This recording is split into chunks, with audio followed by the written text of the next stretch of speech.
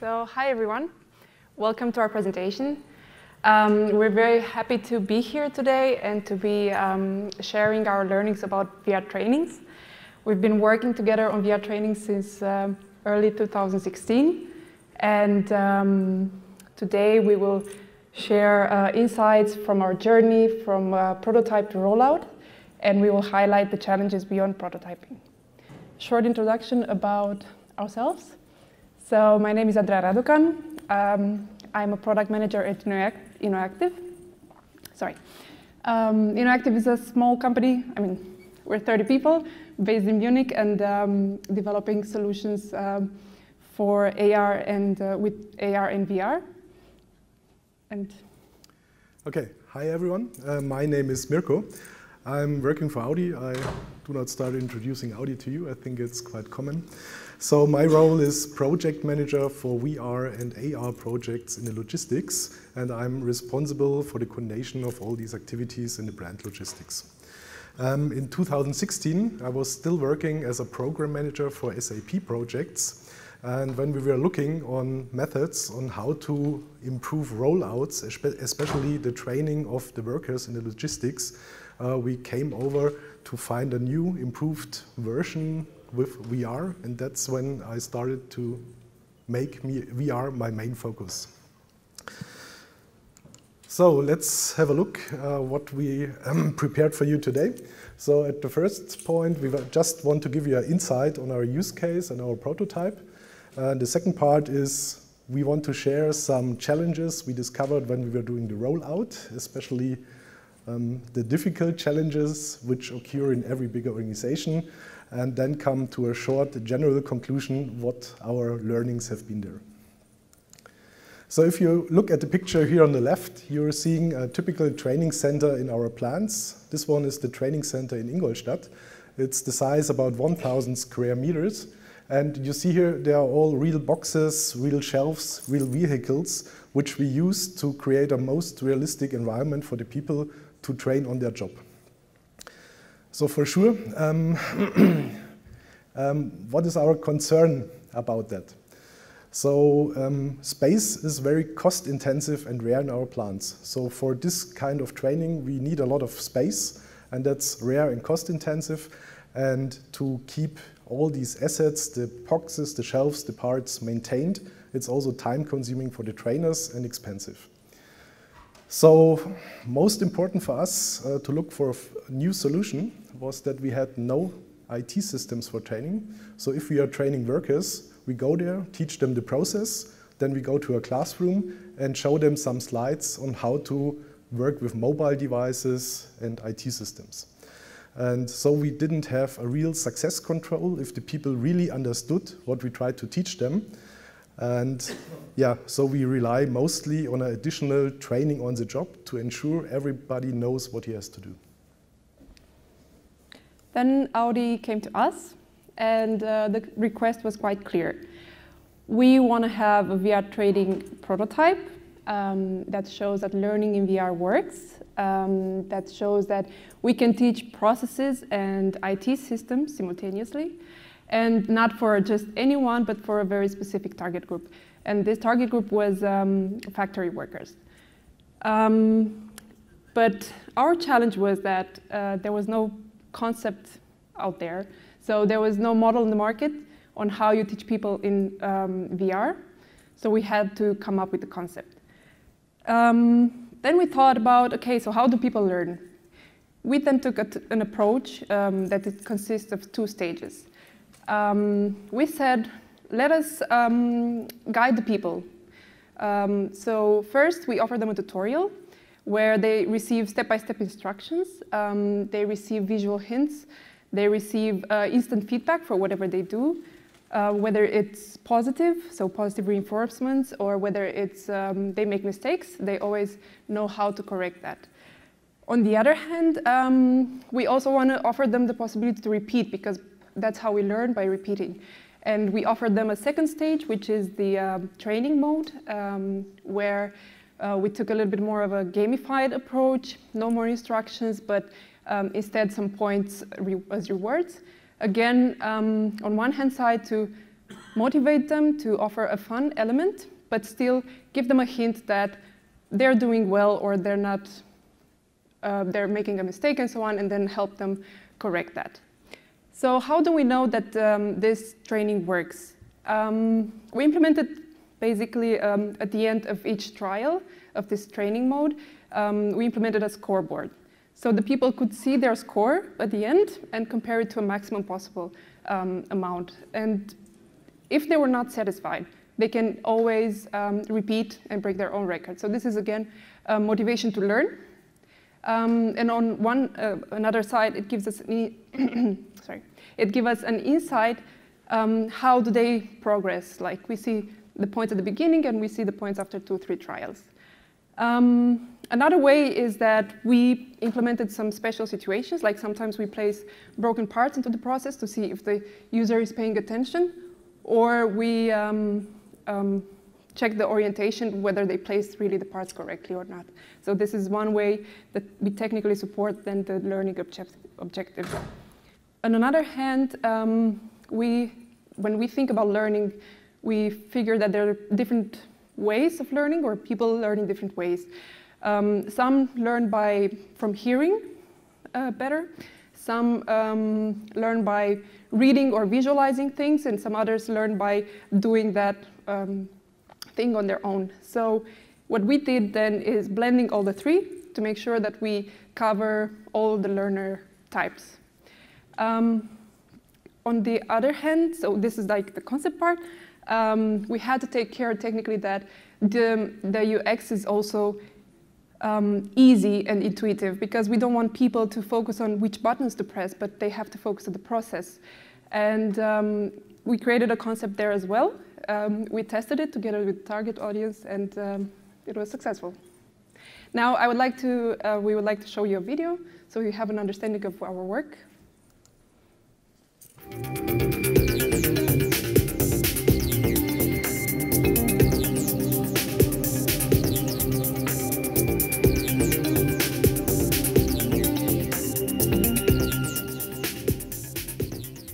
Willkommen im Trainingsmodus.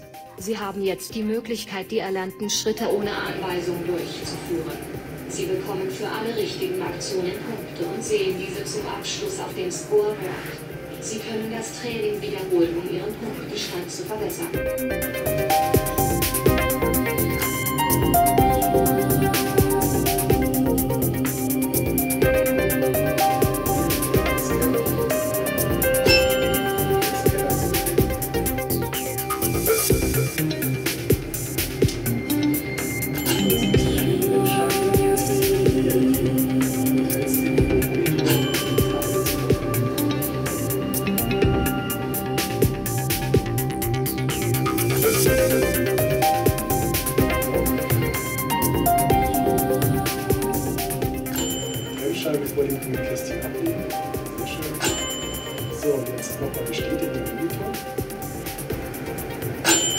Jetzt packen wir hin.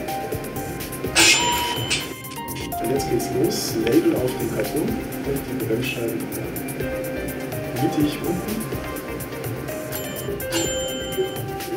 Das ist die Bremsscheiben.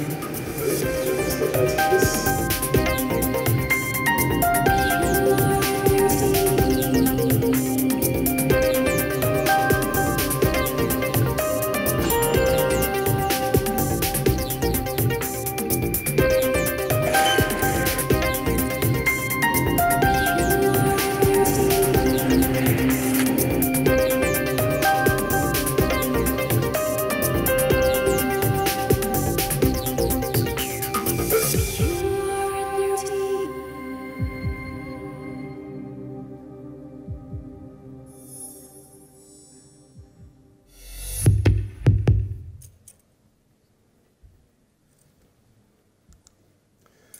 Well, so much for a little insight in our project.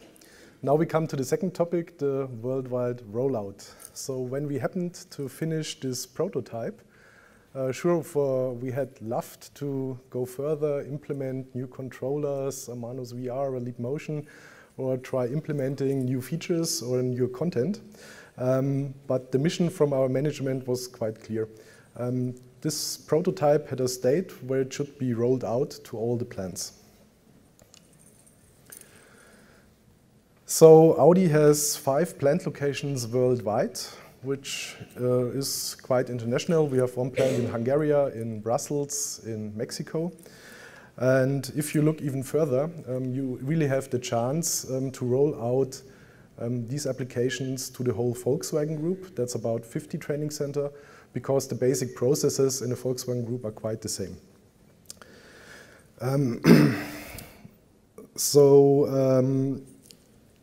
If you're regarding to roll out to 50 plants, there's the problem. You develop this kind of software in Ingolstadt, but you not really have users around the world who are familiar with the VR topic. So you do not only have to provide a software, you have to provide a complete concept on how to use these training simulations in a real training center environment. So furthermore, the users need support in a life cycle to support for their software and hardware. And sure, over time there will come changes in process which need a life cycle management and a changing in the software. So what were the main concerns here in our organization? If you're doing a prototype or a pilot, you always have a certain kind of freedom in our organization, so you can try out, implement some things, try it out, show it to the audience. But if it comes to a rollout where you go productive with such a solution, it's important that you fulfill all the regulations in our organization. Maybe, for instance, the safety at work. So you will have to look at all the risks that can occur with using VR software, and you have to take measures to prevent all these risks. You have to make a good work with working together with your health department, because you don't know many about using HMD in long-term studies. So you have to find a kind of regulation about how long can you use all these things in a working environment. So last but not least, finally you have to convince the workers' council about the concept. So you have to convince them that this concept really brings benefits, and it's a kind of a safe training for the workers, and which fulfills a kind of a mission in our company. So rollout and support. Basically, you have to provide a kind of standard hardware. Sure, you can go to the media market and buy equipment, but in the organizations, you have to find a kind of a standardized hardware which is suitable to use in the training centers. Technically, there are also a few challenges for the software producers, meaning. So we've learned that we have to support multiple languages. So this adds up in general to the efforts of creating content for VR. We've learned that there are process variations of a training in different factories, so we need to support that. And everything is just additional to the basic cost structure that content creation involves. And this is quite intensive. It shouldn't be neglected. Why is that? Why is the content creation so expensive? When you think about the VR training and what you just saw, basically, there are different layers. You have this environment that you need to replicate, and for this you need objects, pictures, and assets. You need to create this. But that's not enough. You have to give the objects some intelligence. They have to react to the actions that the user does. So again, additional logic. On another hand, the user has to be able to interact with this object. So again, you have to connect the UX and the controllers with all these different objects. And all this has to be in a specific order that follows a process. So make sure you program it accordingly. And in the end, what the software needs to understand is where is the user at every step? What feedback should I, as a software, give? In terms of voiceovers or in terms of visual highlights, mistake assistance, and so on. So all this requires a lot of effort. It's a lot of logic to consider, a lot of detail, and everything that is cost intensive is not scalable. So for a rollout, you need to scale. That's why we came with an answer here as well. Oh, sorry. Too much. Okay, sorry. So I think it's important that you have a uniform look and feel if you're in your applications, because if you imagine you have a training center and they're using 5 different software variations for 5 different processes, every menu should look the same, the controller handling should be the same, and the user experience should be the same. So how can we achieve this? So we were thinking about going into creating a kind of a SDK where we have the chance to put our best practices from the prototype in a kind of software modules which are reusable, and then we have the main features in a way ensured that they always look the same. We've also seen that there's a lot of asset management involved in the process. So another feature of the SDK would be then to ensure convenient or efficient asset management. And we would do this by connecting to different data systems and basically pulling the right information or the right content at the right time in the right scene. And on another hand, we would like to empower then the developers or the customers, not the developers, but the customers, to make updates of content on runtime. Meaning if there's a change in the process or a new label and so on, it would be so much effort if the customer would always come to us, tell us, please change this, and then we would have to compile again and we would have to test again, and testing is also very time demanding. So our plan is to also make it possible on runtime to do this kind of updates. And when we think about next steps, once you have your content ready, you have to think about how do you deploy it across your organization, because especially in international cases, you definitely need a platform. And here, Innoactive is also thinking with the needs of our customers, and we're offering a platform that facilitates this deployment, and that is also connecting to existing IT structures. So for the last point, we now come to our final conclusions. So the first thing is it's proven successful for us to validate the prototype. So we put a lot of investments in a very good, very good prototype. And then we validated with user studies to make sure that further investments will have their benefit. On the technical side, while we've seen that going agile for prototyping works, we think that in order to scale, we need to plan strategically the next steps, meaning we need to understand well the requirements, and we need to plan the architecture of the software well in advance in order to support these different requirements. And on another hand, when you consider rolling out or scaling this kind of solution, you have to think on one hand side of cost or content creation, but also about lifecycle and deployment, because you want your content to stay relevant, to stay up to date, and to reach the people. That's. So I think we are a little bit over time, so just a short thank you for your patience. And if you're interested in further topics, you could have a look at Jan's speech, which was yesterday, who's talking about challenges in the big-scale industry environment, or you can have a look at the Innoactive booth here at the AWE. It's number 112. Thank you very much.